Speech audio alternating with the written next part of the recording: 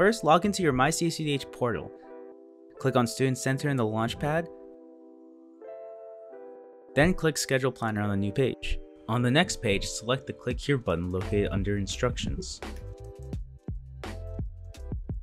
Select your term. Then select Save and Continue. Once on the new screen, click on Add Course to begin setting up your schedule.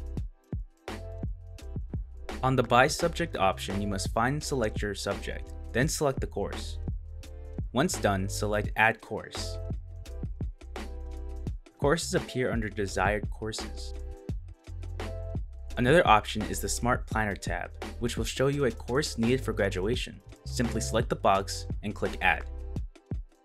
Search by instructor allows you to find a class by professor. Once found, click Add Course, then click Back when done.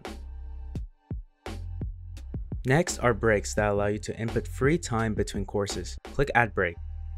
Just set the break name, start, end time, and include the days. Then select Add Break. Once complete, head down to the Schedules section and click on Generate Schedules. Then click on View once your schedule appears below.